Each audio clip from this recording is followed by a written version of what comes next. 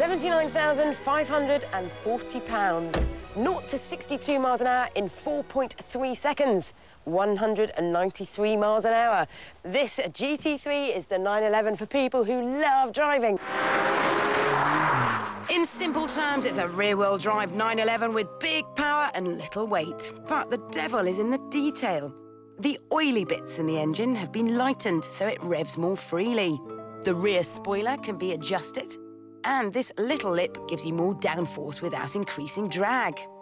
At the front, vents send cooling air to the brakes, while this lets hot air escape from the radiator. And if you're handy with a spanner, then the suspension is fully adjustable.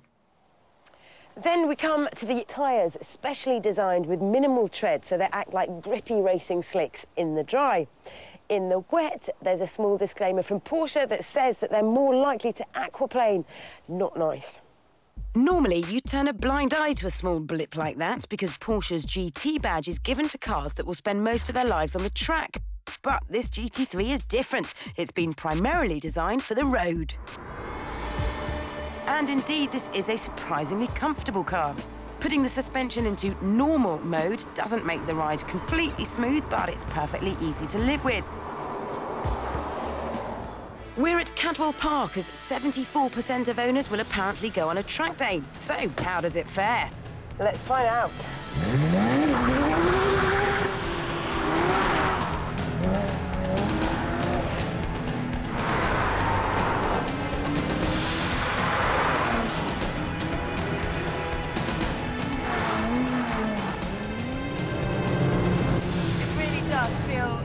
Much like a racing car as I could ever really imagine. Now, because there's no weight in the front end of this car, you do suffer a bit from understeer. So when you turn in, it just washes out on the front end. You have to wait and sort of bide your time until the traction comes back again at the front end, and then you can unleash all that 415 bhp.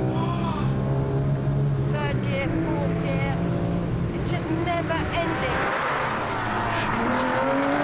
The noise is just utterly addictive.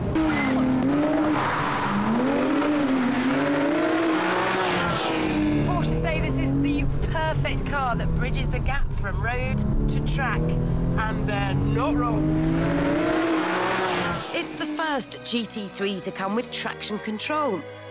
And with optional extras like sat-nav and heated leather seats, it's as well suited to cruising as it is to leaping.